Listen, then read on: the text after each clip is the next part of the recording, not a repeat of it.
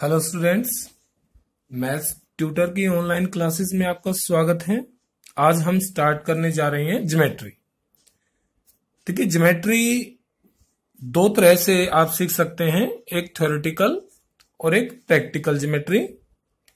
पहले basic definitions जब तक आपको ज्योमेट्री की नहीं याद होंगी तो आप प्रॉब्लम सोल्व नहीं कर पाएंगे। ओके, तो ज्योमेट्री पार्ट 1 में आज हम डिस्कस करेंगे ज्योमेट्री के फंडामेंटल्स, उनके बेसिक डेफिनेशंस, बेसिक कंसेप्ट्स को।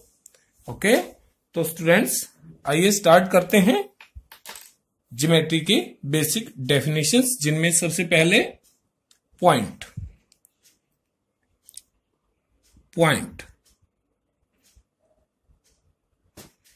क्योंकि ज्योमेट्री एक पॉइंट से ही स्टार्ट होती है, तो पॉइंट की डेफिनेशन आपको एग्जैक्टली पता हो तो ज्यादा बेटर रहेगा। तो what is a point? Late I have a pencil and with this pencil I mark this.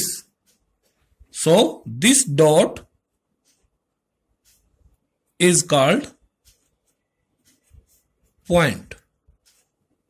Means कि पेंसिल से आप कागज पर, दीवार पर, ब्लैक बोर्ड पर जो एक छोटा सा पॉइंट मार्क करते हैं वो पॉइंट कहलाता है।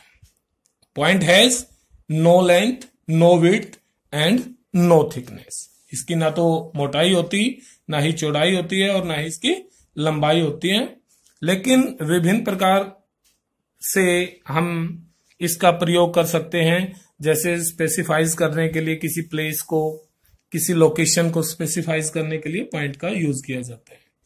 पॉइंट को हम किसी अल्फाबेट से नाम देते हैं, जैसे ये पॉइंट है और इसका नाम रख दिया ए, तो it is called point A. Clear? After that, next है रे। रे क्या होता है? Let I have a point A and from this point I draw like this. So this figure is called a ray. क्या कहते हैं इसे? रे कहते हैं। हिंदी में इसको किरण बोलते हैं। ठीक है, इसका एक स्टार्टिंग पॉइंट होता है बट नो एंडिंग पॉइंट, तो उसको रे कहते हैं। इसके बाद है line. What is a line? Let I draw like this. एक ऐसी आकृति जो आप ये देख रहे हैं, जिसको दोनों ओर इनफाइनाइटली रूप से बढ़ाया जा सकता है। इसका ना कोई स्टार्टिंग पॉइंट होता और ना ही कोई एंड पॉइंट होता है, उसको लाइन कहते हैं। किसी भी लाइन को हम मेजर नहीं कर सकते। क्यों? क्योंकि यदि इसको मेजर करें तो कहां से कहां तक करेंगे? ये तो गिवन ही नहीं है, पता ही नहीं है कहां से कहां तक, किस पॉइंट से स्टार्ट करना है। अब जब इस पे किस पॉइंट आ जाएगा, कोई पॉइंट एक्चुअल मार्क होगा, तो वो लाइन नहीं होगी, क्योंकि लाइन का कोई भी स्टार्टिंग और एंडिंग पॉइंट नहीं होता। सो ए line can not be measured. Okay, after line we have line segment.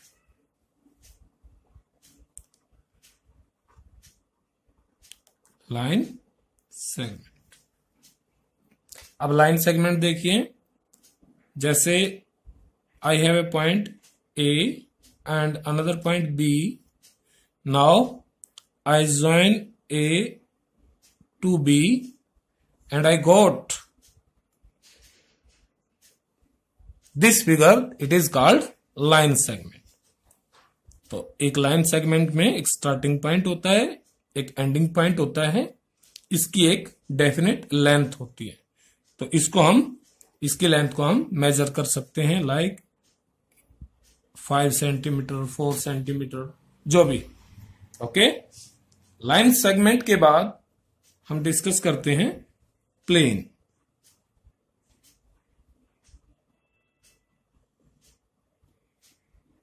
Plane क्या होता है? देखिए, plane is a 2 dimensional figure whose length and breadth can be extended to infinitely। Plane एक flat होता है, एक समतल होता है, जिसकी एक लेंथ होती है और एक विड्थ होती है, और दोनों को अनंत रूप से इनफाइनाइटली आगे पीछे ऊपर नीचे बढ़ाया जा सकता है। सो a plane is a locus of point having both length and width infinitely।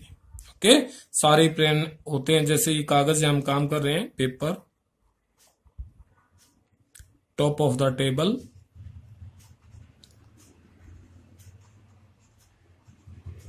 Etcetera, ये सारे क्या हैं?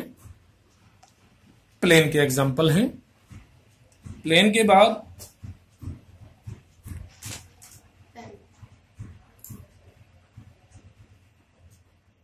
अगर किसी प्लेन में टू लाइंस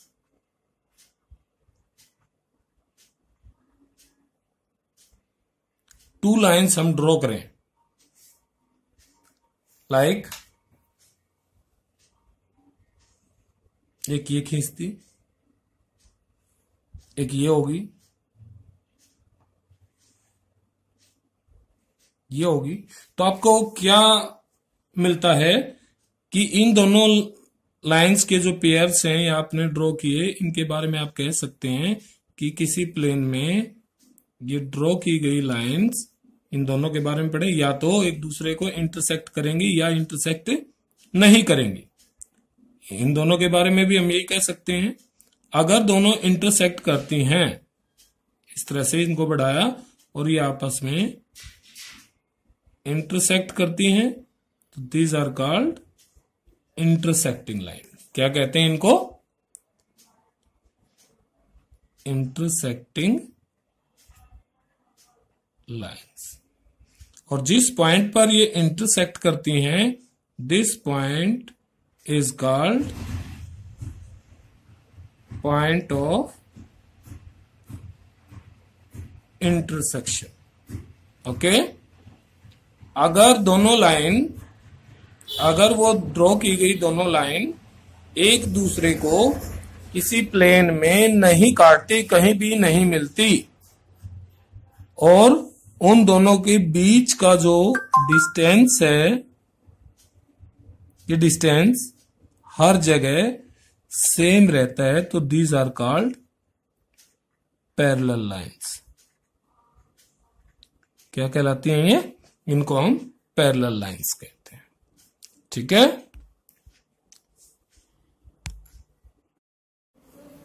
नेक्स्ट है परपेंडिकुलर लाइन। नेक्स्ट क्या है?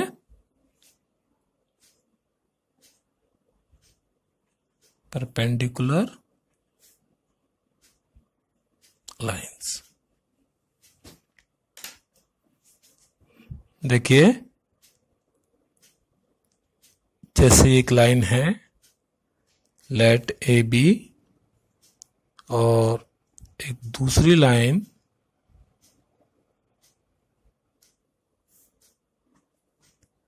सी डी इस पर परपेंडिकुलर है, यहां 90 डिग्री का एंगल बनाती हैं, तो A B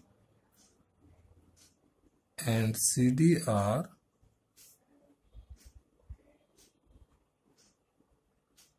perpendicular lines.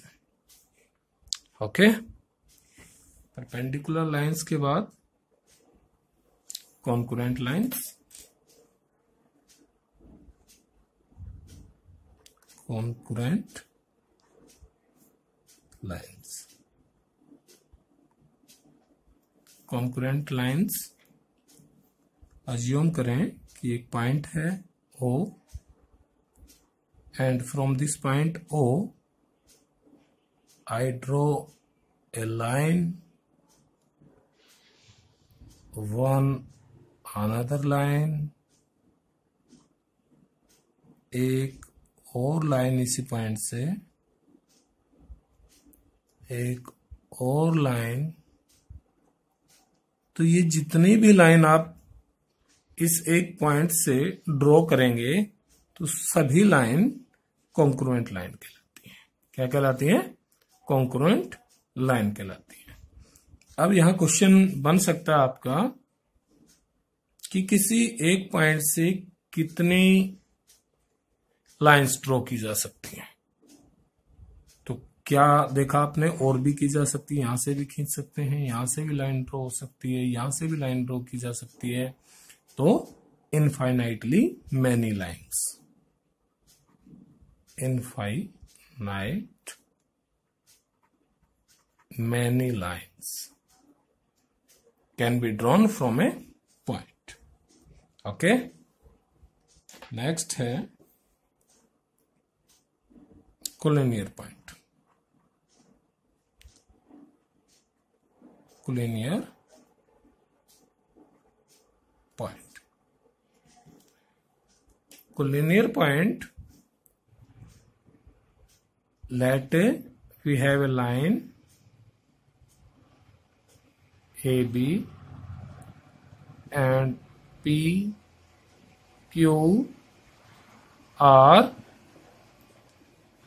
the points lie on AB, then point P, Q are called collinear points. Okay students, तो आज की इस क्लास में आपने बेसिक डेफिनेशंस पढ़ी। पॉइंट, रे, line, line segment, plane, intersecting line, parallel lines, perpendicular lines, concurrent lines और collinear points. तो अगली क्लास में हम नेक्स्ट टॉपिक शुरू करेंगे। अगर आपको पूरी ज्योमेट्री सीखनी है, आप चाहते हैं कि आप ज्योमेट्री सीख जाएं, तो इस ज्योमेट्री सीरीज को आप कंप्लीटली देखें। ये हमारी पहली वीडियो ही है। इस क्लास में आपने जो सीखा उसके नोट्स बना लें, और जो नेक्स्ट वीडियो आएगी, आपकी नेक्स्ट क्लास होगी, वो आप तक पहुंचे, इसके लिए आप चैनल को सब्सक्राइब जरूर करें। Okay students.